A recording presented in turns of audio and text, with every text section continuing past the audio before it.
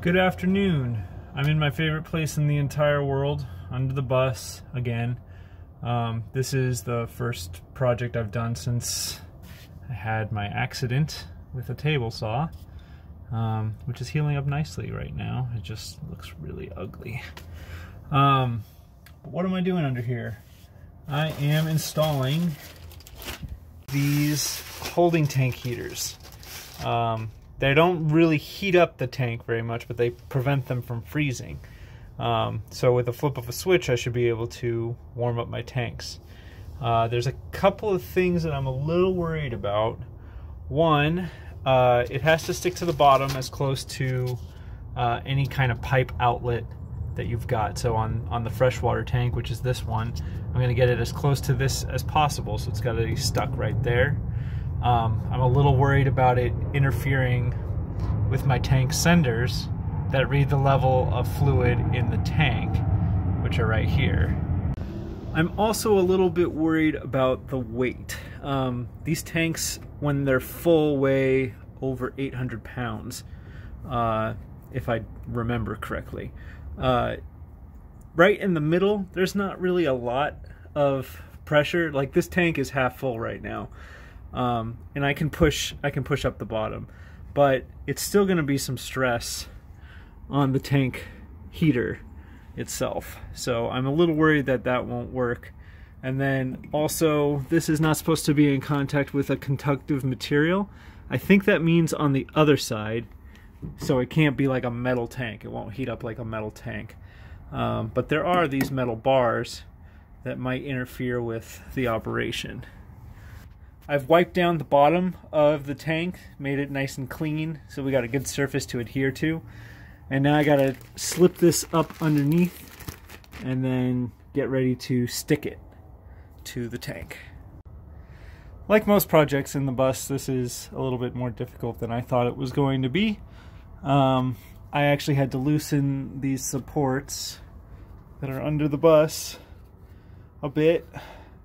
I'm still working on getting this on here. It doesn't look like it's getting too much pressure on it. I mean, obviously it's going to have some pressure on it because of the water in the middle, but most of the weight seems to be distributed at the corners of the tank. I'm going to completely remove this bar, or at least lower it down enough so that I can slip the rest of it underneath, and that one will be installed.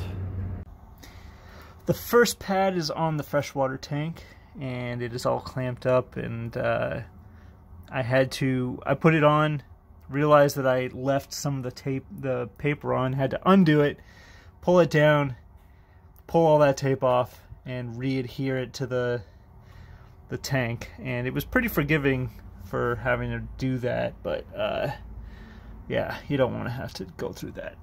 So make sure you get all the tape off, all this paper stuff off the first time. That's what it looks like.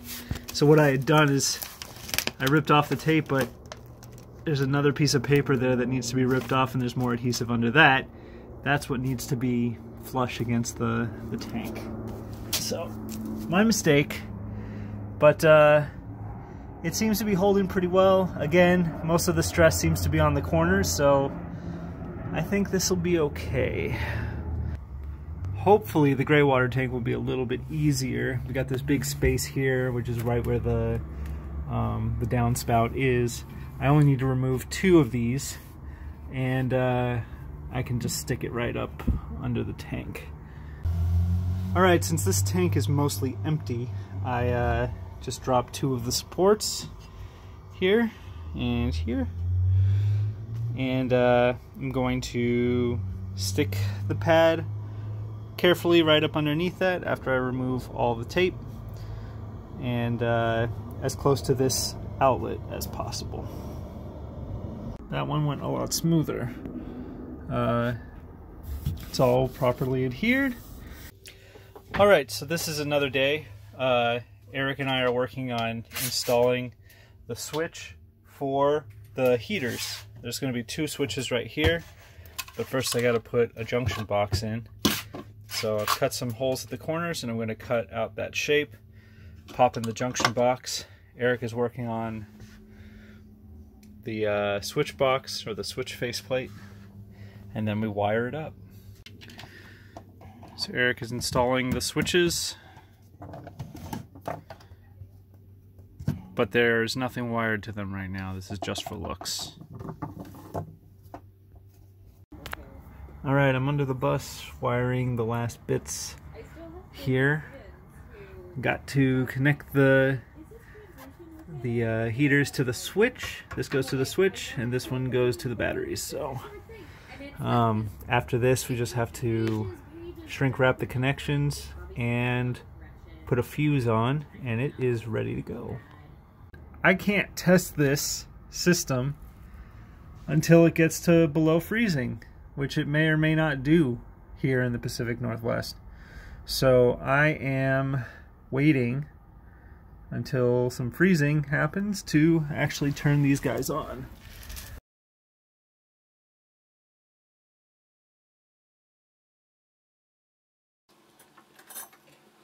Alright, so we're pulled over in the Silver Island Mountains right now, right next to the Bonneville Salt Flats.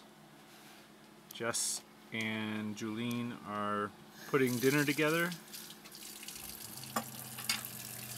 Got a fire going. They're using all the power. All the power. They're using 19.5 amps of power right now. A lot of that has to do with the tank heaters because it's 21 degrees outside. Shit. So we have to keep the heaters from freezing. Or we got to keep the tanks from freezing. Now I'm going to do what I came here for. Damn. That's right. Is that magnetic? Alright, so right now we woke up to a little bit of issue with the pipes.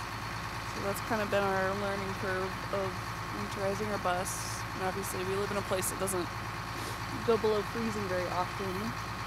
So not thinking about it as hard as we should. And out here in Utah, I think it dropped in the teens last night.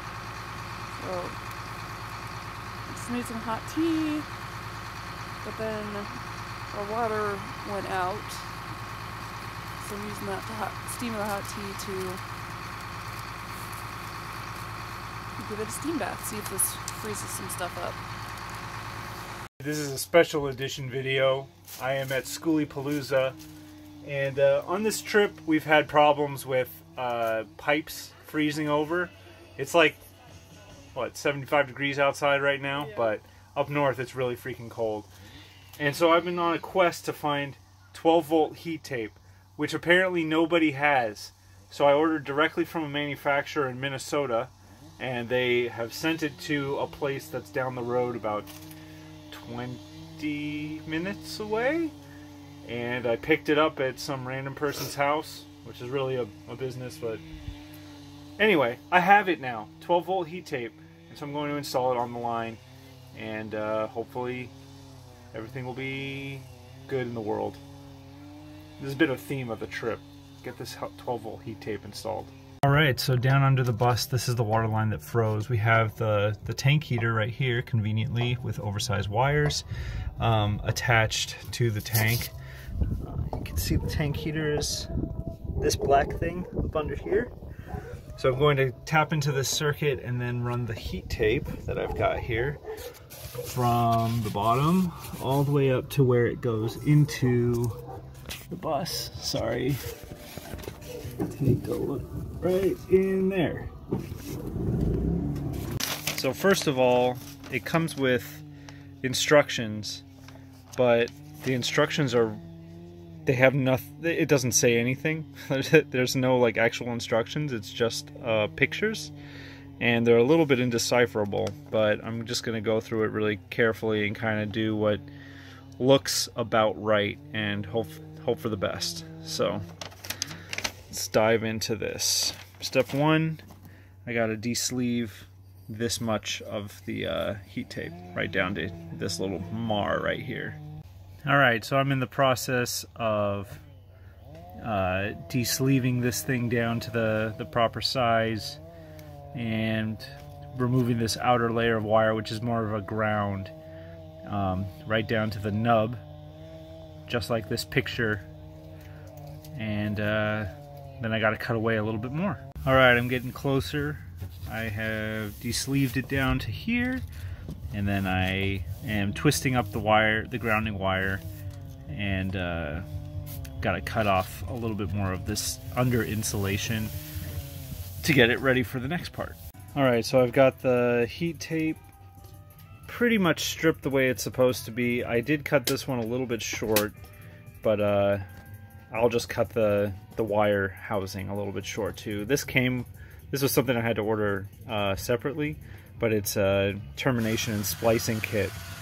It just basically is I'm gonna fit this whole thing in there and with silicone hold it in, and then it gives me something to attach my wire to. Alright, so I've got the silicone in the end of this thing, and I'm going to feed the wire end through that. Okay, so I've got the wires pretty much set up. I put some electrical tape around it, and then I terminated it according to the instructions. So this is the length that I'm going to be putting in with my water pipe, and hopefully it's enough to keep it from freezing. Okay, so I've got the wire run in here. You can see it. Let's see. So there's the heat tape. There's my water line, and then we've got this insulation. I'm gonna have to like tighten it up just a little bit here, but it runs all the way up. And then you can see what looks like an eraser. Let's get you in there.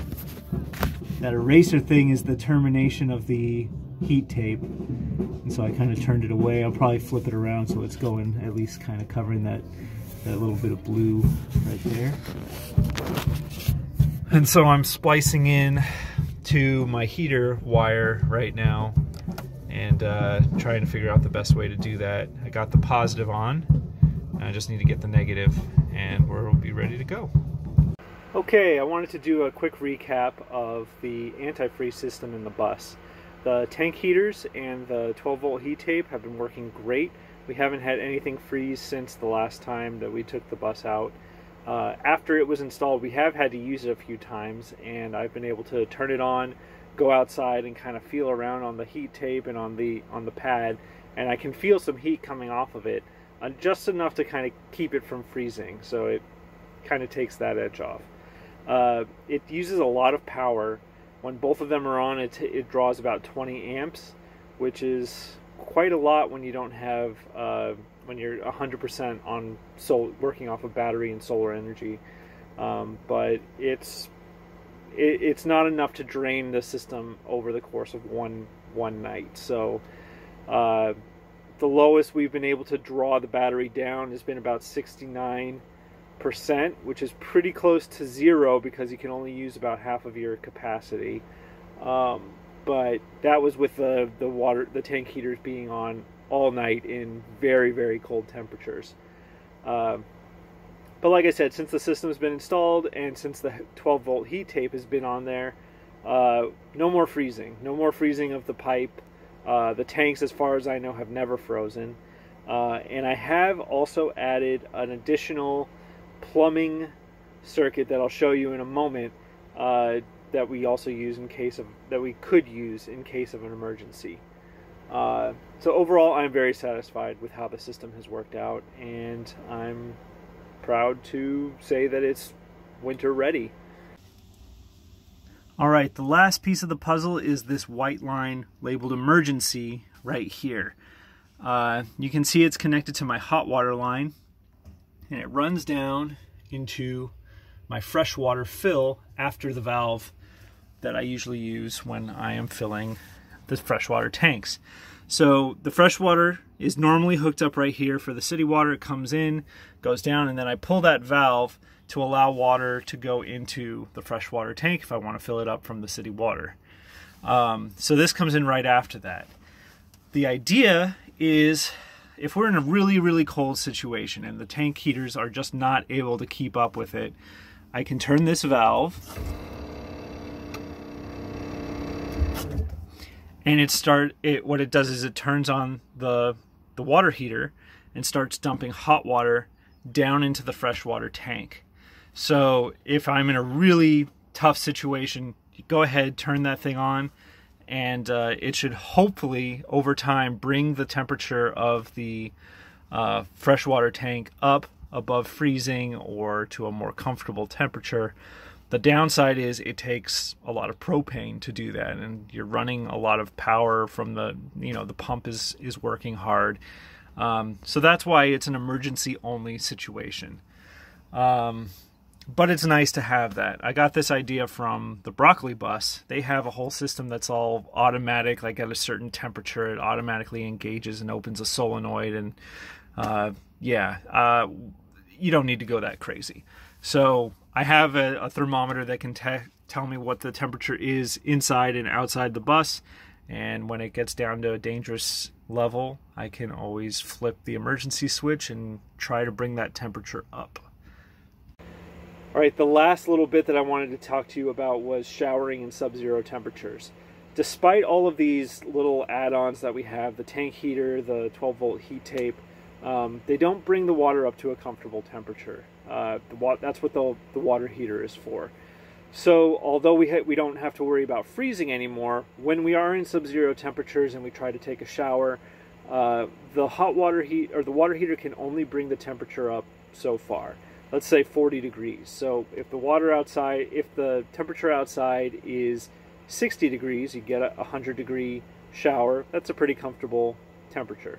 I don't know if it's actually 40. I think that it actually calibrates to whatever you adjust it, the heat to. But when you're in sub-zero temperatures, the flow rate of the water going through the hot water heater is a little bit too high for the hot water heater to keep up with it, and it can't raise the temperature like 100 degrees. So if we're let's say that we're just above freezing, we're at like 34 degrees, you can only expect to get maybe 70 degrees out of the faucet, which is, lukewarm cold, not that great. So you could shower and it would be more comfortable than just cold water, but you can't expect that this whole system is going to make everything comfortable. But, it's not a residential system. There's always trade-offs for trying to be off-grid. So that's pretty much it.